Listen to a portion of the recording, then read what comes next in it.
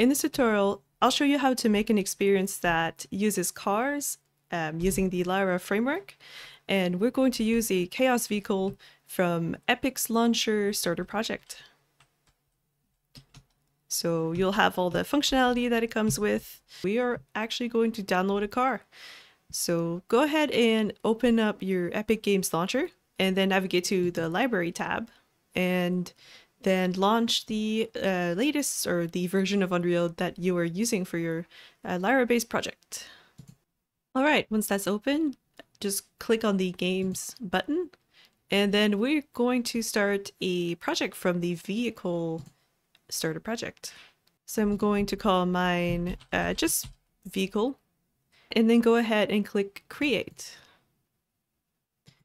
When you press play, you'll be possessing a sports car, and it's pretty cool. It's got brakes, but the car I actually want for this tutorial is the off-road car because you will actually be able to see the player inside the car.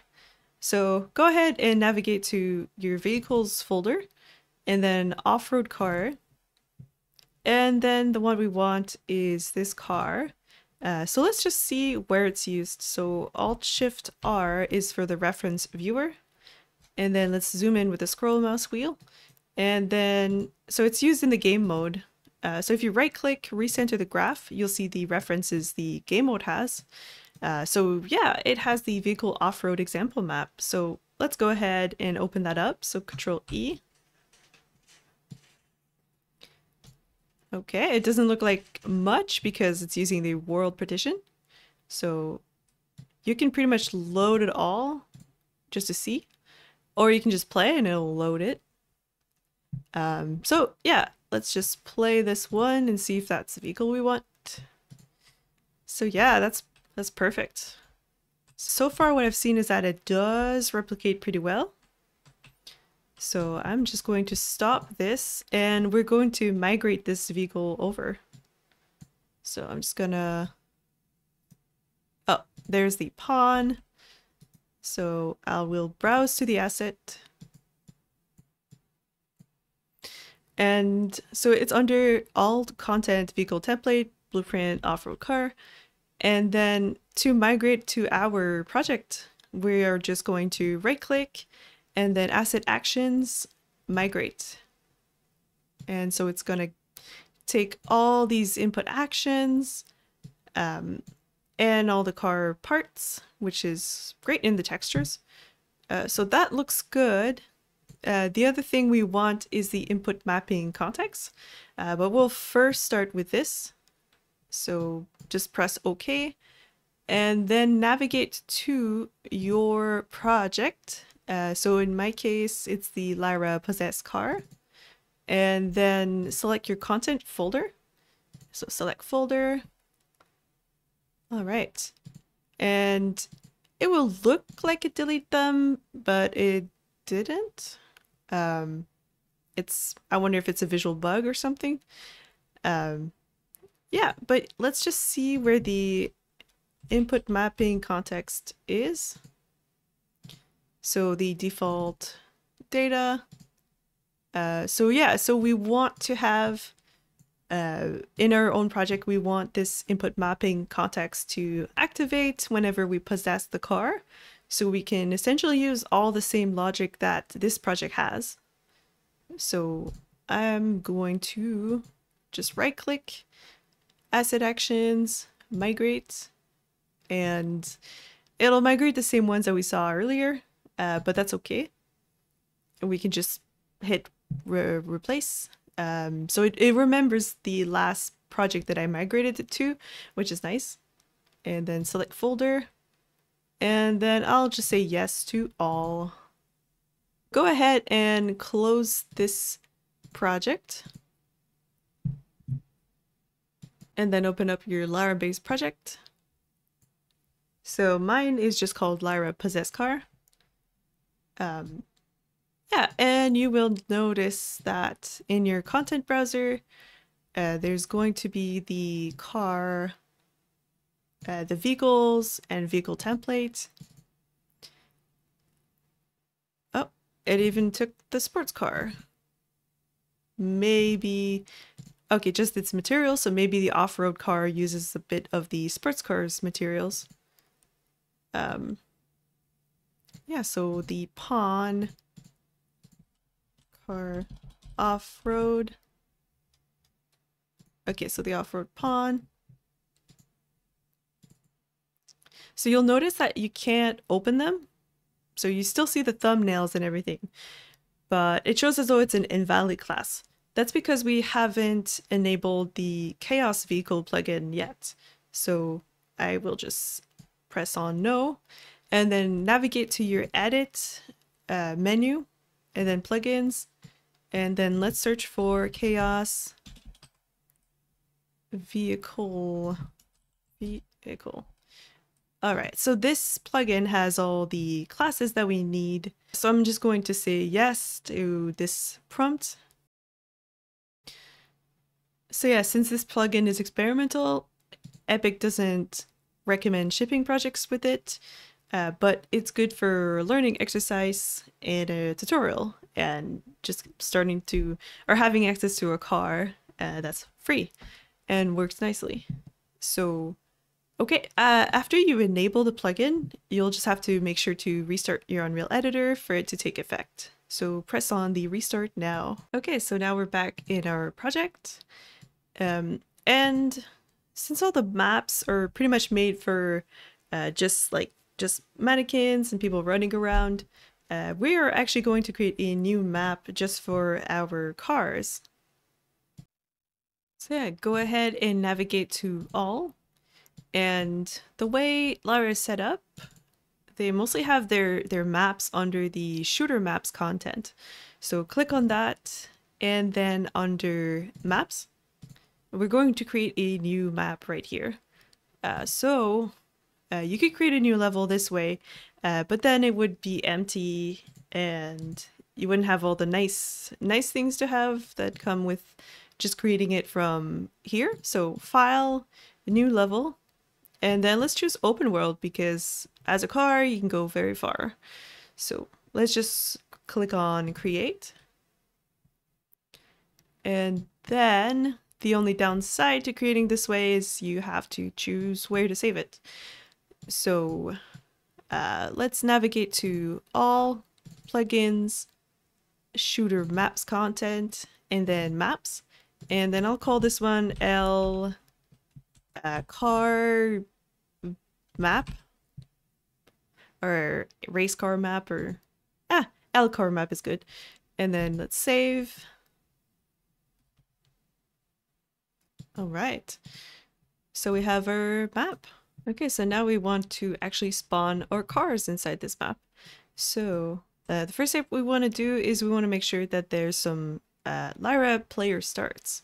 So navigate to the that button. I'm not sure if it has a name. Quickly add to the project.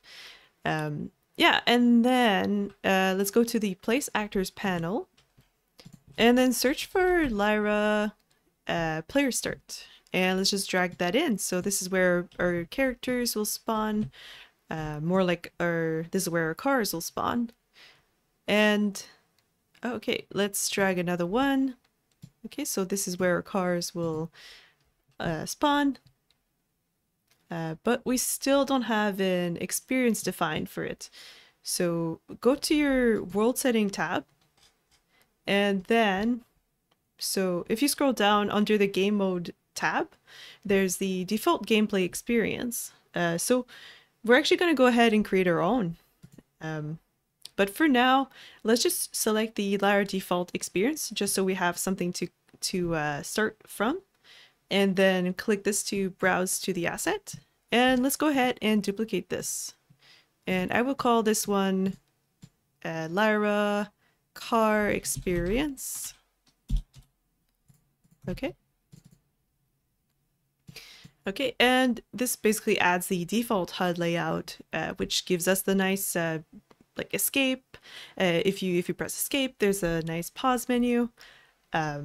But what we want to change is we want to set up our pawn data. So again, let's navigate to the simple pawn data, and then let's duplicate this one. This one I'll call the car pawn data. Okay. And so this one uses the simple hero pawn, which is just this thing. So we're actually going to just use our off-road car. Okay. And we're not going to use input data. We're going to use just the way it's set up, since it handles the input inside the blueprint. Okay. So our experience will spawn this car.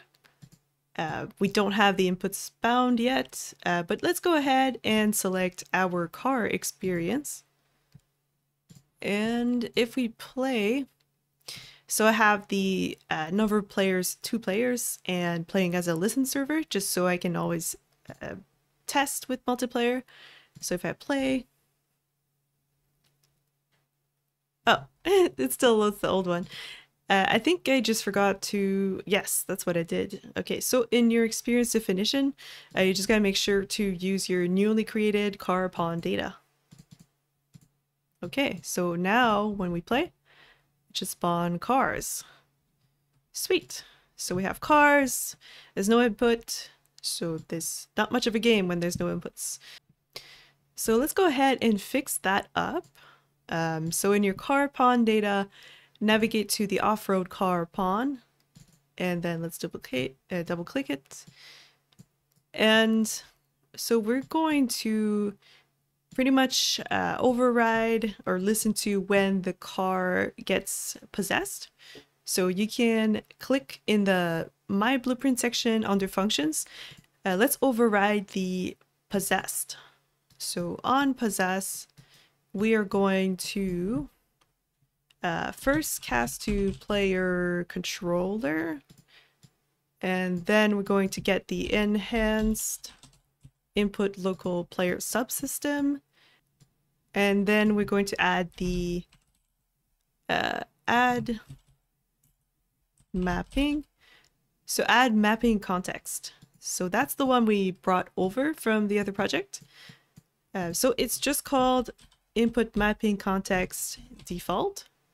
And actually, let's go ahead and rename that so it's a bit more clear what this input mapping context is. So let's just call this one default car, or I guess we could just call it input mapping context car. Okay, and then let's save that. Yeah. And so when we play, we should have our input should work, and you'll notice that it only works on the server because the client doesn't actually receive, or the client doesn't receive the unpossessed call. It only happens on the server. So we have to make sure that we have a client RPC. So how we create that, basically go to your off-road car pawn. So let's create a custom event, and this one just client add input mapping context. Okay, and then this event, it will run on the owning client. So the client that is locally possessing this pawn. So here we can check if the pawn is locally controlled. Okay. So when your event is possessed, if you're locally controlled, so if you're on the server, then go ahead and add this mapping context. If not, then let's go ahead and call client add input mapping context. Okay, so this will be the client calling this, and this will run on the client. So pretty much player 2. So this one, the way we can get the controller is you can get player controller. I think it's you could get the player controller from object, or you can just get the local viewing player controller. So I think this one. So at this point, you are possessed. Yeah, so yeah, let's just call this one. And then this one, enhance input local player subsystem and add mapping context. Oh, I'll just copy this. Okay, and let's see if this works.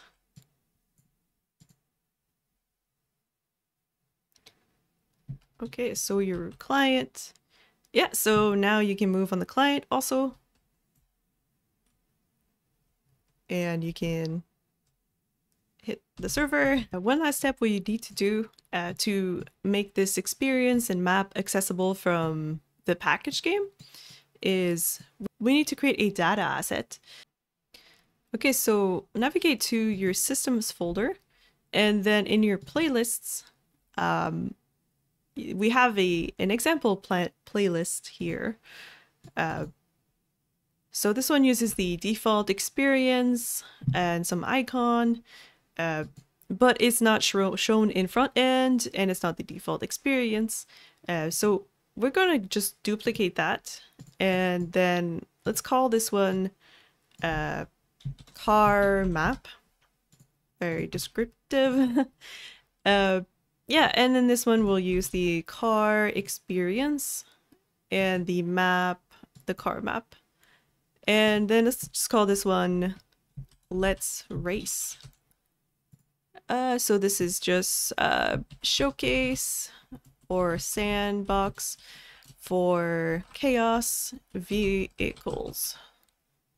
And let's just keep everything else as what it is. So the default loading screen, it will, yes, we want it to show in the front end.